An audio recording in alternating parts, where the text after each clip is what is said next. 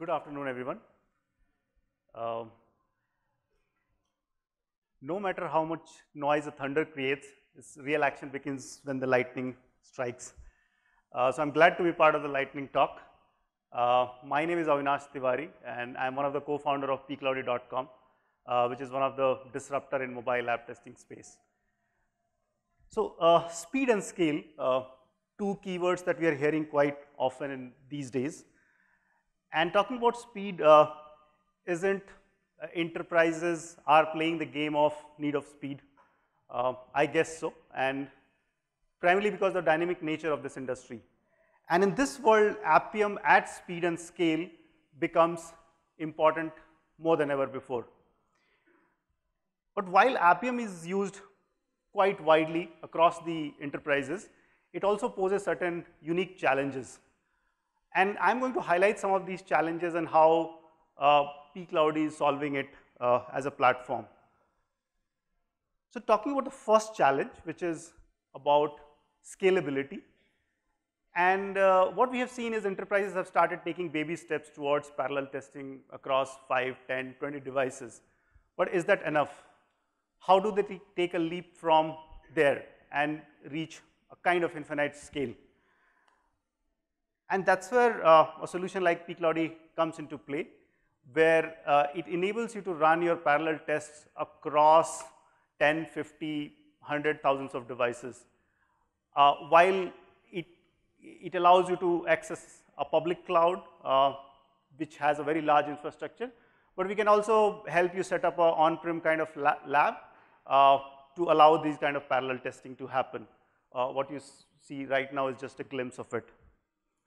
So once you kind of achieve the scalability, the second challenge that we see within enterprises is around identification of script issues or the app failures that happen when you start running those large scale automation runs. And a lot of times enterprises struggle, they wait for the whole run to be over to start analyzing it. It takes hell a lot of time, and in the kind of DevOps environment that we are looking at, it's not the right way to do it. So what we have seen is enterprises moving towards some smart live reporting or results, which allows quick detection of issues. And we call it progressive reports. Progressive reports are nothing but real-time streaming of results at various levels. So it starts with a very high-level dashboard kind of data. And then you can start drilling down to specific results where it buckets result into different categories. So as soon as the runs are happening, you can see what failures are happening, which are the modules which are failing, which are the test cases which are failing. So rather than looking at the whole set of data, you can specifically drill down to a specific test case and a step, and that step gives you information about that particular moment of the step which happened. And you can start looking at various data points around your request response to logs, to videos, to screenshots in a very, very simple way.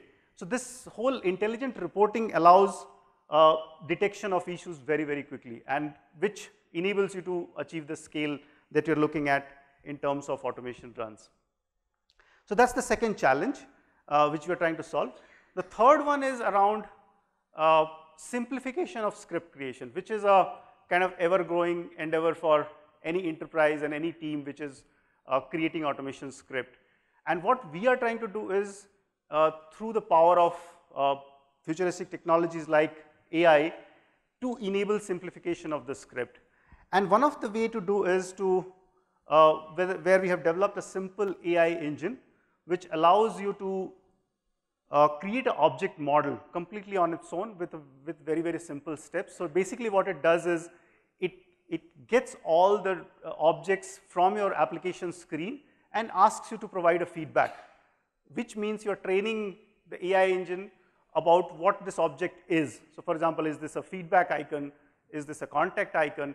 And and it has its own data set as well through which it identifies, but if you think that our data set is not correct, you can provide the feedback that no, this object has to be identified in a different way. So once you do that training, which is a one-step process for a particular application, you are ready to write scripts in a completely different way.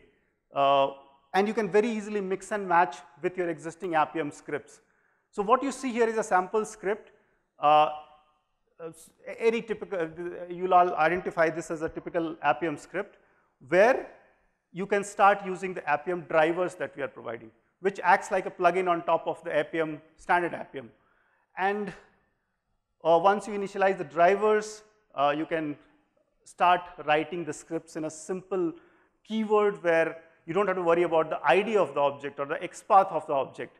You just need to say type by click or pcloudy by click cart, pcloudy by click back button. So you are absolutely not worried about things like IDs or XPaths. You are just writing the script in a very, very simple English kind of language. And the beauty of it is you can mix and match this script with your existing Appium way of working. So some of the objects which are working well with your Appium, you can use that as it is, but some of the objects which are difficult to identify with Appium, you can use AI. So this way you can blend it seamlessly within your Appium scripts and start using AI to make yourself future ready. So these are the 3 challenges which we are focusing on right now to achieve Appium at speed and scale. If you have further queries, we are present at booth number 3, feel free to drop in. And just to remind, there's a contest going on, so feel free to participate in that contest as well. Thank you so much. My name is Karen, and today I want to talk to you about how we can take our test automation to the next level. So many times we find ourselves coding test automation building blocks over and over again to deal with the same problem. Well, wouldn't it be really awesome if we had a ready-to-use solution with 0 efforts needed, kind of like a GitHub, but for test automation building blocks? So this is exactly where Test Project comes into the picture. Test Project is a free community-powered platform developed to enable you to record, develop, and analyze your test automation. We are built on top of Selenium and Appium and enable you to automate web, Android, and iOS applications, and even iOS on Windows, which is really cool. And most importantly, we enable to extend your test automation scenarios by using add-ons, which are the building blocks to your test automation. So let's hop on to our live demo and see how it works. So here you can see I have a mobile mirroring of my actual device, which is connected to my machine here. And you can see we can interact with all of the elements on the screen. And what I want to do today is automate the YouTube application. So I will enter YouTube, and let's search for the Game of Thrones trailer. I'm sure everyone here in the crowd is familiar with.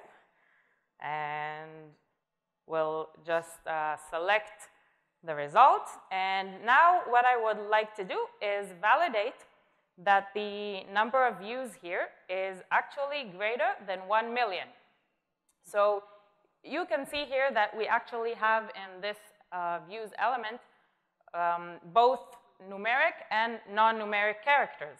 So it would pose a challenge in terms of our validation step, right? Well, what normally we would probably do here is add a single line of code with a regular expression, and that would work. But in our case, what I simply did is use an add-on.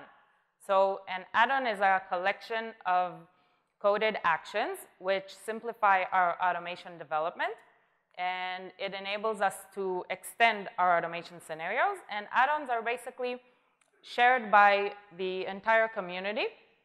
And it's a way of sharing your building blocks, and you can add them within your test steps here as building blocks. And in this case, what I did is used an add-on that removes all of the non-numeric characters from the views element. And this way, we can easily add a validation to our step that the views number is indeed greater than 1 million. So now we can execute this test and see how it works. And you can also see it in my device here. It was launching the YouTube application. and searching for the Game of Thrones trailer, and then we'll select the one of the videos that I searched for, and it will validate that the views is greater than 1 million. So once we finish this, we can see the steps all passed here by these green bars indicating its success. And we can also analyze this even further by looking at the reports dashboard. And we can see here step by step what happened, how long it took, even see failures if any occurred, and we can even go further to look at screenshots of the actual step and what happened there. So in addition to all of this, to all of you coding ninjas out here in the crowd, I'm sure there are a lot of you, you can also use Test Project's powerful SDK, and you can that way develop both coded tests and add-ons of your own and share them with the community. And you can also export your recorded tests into code. So that way you can also extend your tests even further.